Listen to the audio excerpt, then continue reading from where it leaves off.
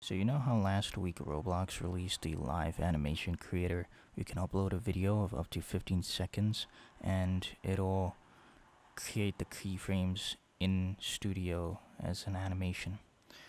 Now, well, Roblox just released a new feature called Face Recorder Studio Beta. Now, what Face Recorder Studio Beta is it records your face. Like, as you can see right here, it records your face and adds it into the keyframe.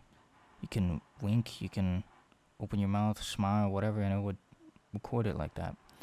And it's coming up with the full release of the Dynamic Heads, which has facial expressions. Kind of weird for Roblox, right? But yeah, I'll leave a link to the documentation and the developer forum post in the description below.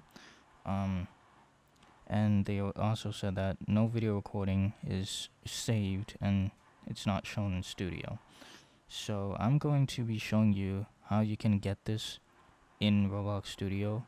A disclaimer is that this is slowly rolling out. Not everybody would get it right away. That's one thing I forgot to disclose in my last video with the live animation creator, is this would slowly roll out to people. Not everyone would have it right now, but yeah, I'll show you how you can do that in Roblox Studio.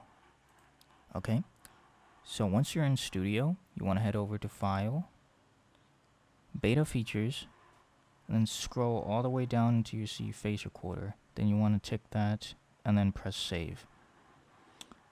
If you haven't enrolled in the beta channel, do that because it'll automatically check all of this for you, I believe. But once you press Save, you need to restart Studio. And once you restart Studio, you can go into your game or a base plate. Head over to Plugins on the top over here. Go to Animation Creator. Well, first off, let me just insert a character, a rig real quick. An R15 rig, why not? So I go to Animation Creator, or Animation Editor, sorry. I click on the dummy rig right here. I name the animation. I'll just name it Face Test. And it should show somewhere. Weird. So I'm looking at the documentation right here, and it needs to be a dynamic head for it to actually work, and I haven't really done anything with dynamic heads, so I don't know where to do that or how to do that, but you can follow the article that's in the description. This is a video preview on what it would look like.